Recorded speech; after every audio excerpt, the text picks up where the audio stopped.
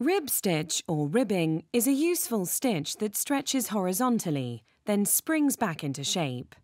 This makes it the stitch of choice whenever you need a snug fit, so it's found on the cuffs of gloves and jumpers and along the lower edge of garments. It's also good for woolly hats, scarves and cowls. This is Knit 2 Purl 2 rib, a basic version of the stitch, which is abbreviated to K2 P2 rib in patterns. It's made by alternating 2 knit and 2 purl stitches to the end of each row.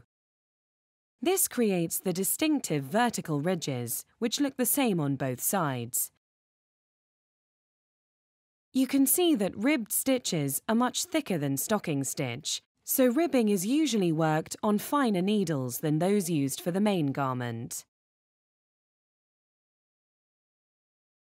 K2 P2 rib is worked over a multiple of 4 stitches. Knit the first 2 stitches of the row. Then bring the yarn forward between the needles and purl the next 2.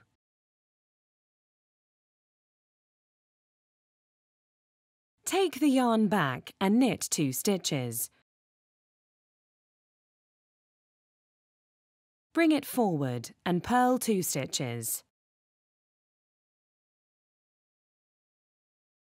Repeat these 4 stitches all the way along the row.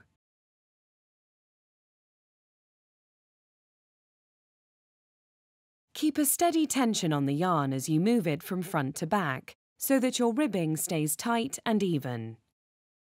If the stitches become too loose, the ridges will flare out and lose their spring, so it's worth taking time to practice.